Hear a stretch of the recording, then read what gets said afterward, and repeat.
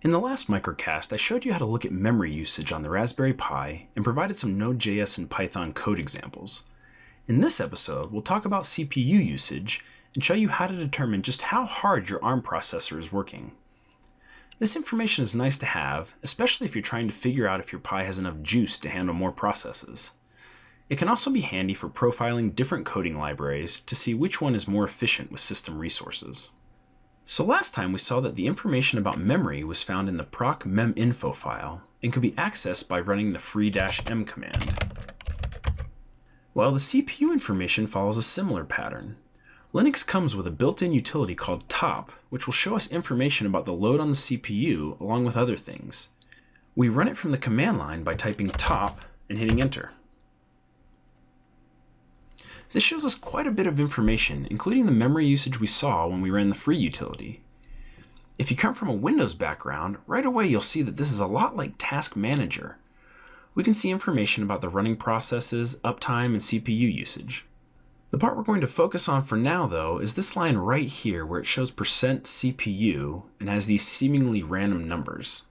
0.7 US, 0.7 SY, 0.0 NI, 98.7 ID, and so forth. Well, those are percentages of CPU time spent working on different tasks. Let's go ahead and hit Control-C to exit. Screen. As I mentioned earlier, the CPU information follows the same pattern as the memory information in that we can find it in a file.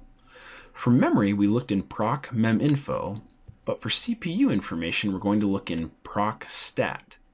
So let's go ahead and do that with the cat command like we've done before. As with memory, we get a bunch of stuff here, but what we want to focus on is the very first line that starts with CPU.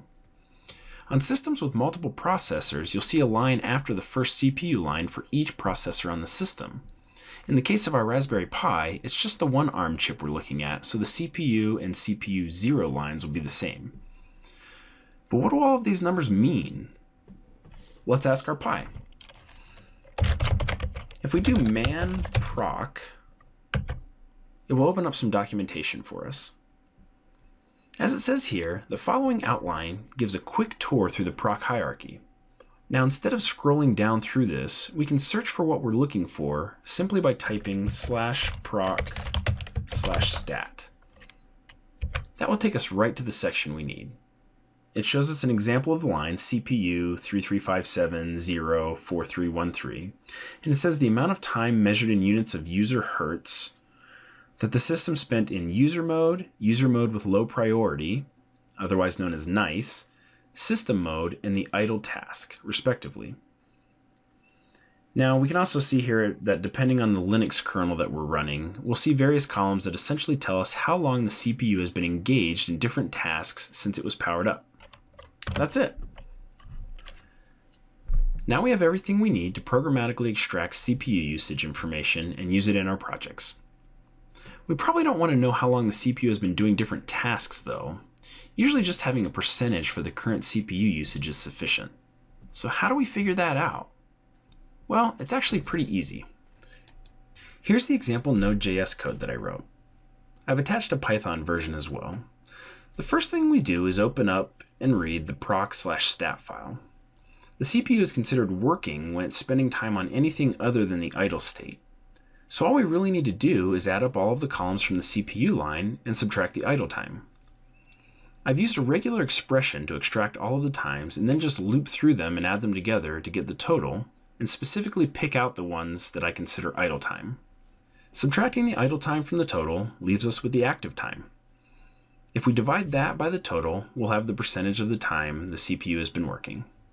Now, if we just do that once with the numbers from the stat file, all we really know is how active the processor has been since the Pi was turned on. What you probably want, though, is a real-time average. That's why I call this calculate CPU percentage function. In it, I simply subtract the current CPU values from the last ones that I read and divide the active time difference from the total difference. That way we get a more accurate picture of the CPU load right now. So let's go ahead and minimize this and show it working. I'm going to cd into this directory here. We'll do node pi_stats.js.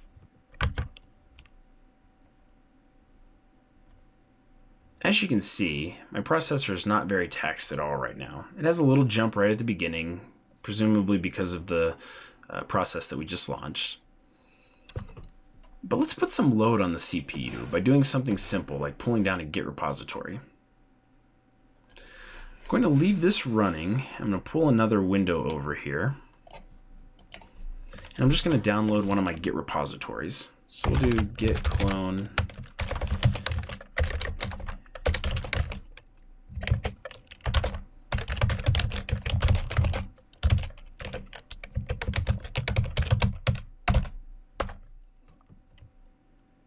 Now when I hit enter here, let's watch the CPU usage.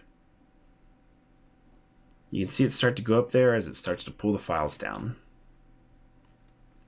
It even pegs out there a little bit. And then when it's done, we should see it go right back down. Perfect. You can find the Node.js and Python code for this µCast below. If you're watching on YouTube, clicking the link in the notes will take you to the page with the code samples. As always, if you have questions or need a little help, feel free to shoot me an email or message me on Twitter. Thanks for watching, and happy hacking!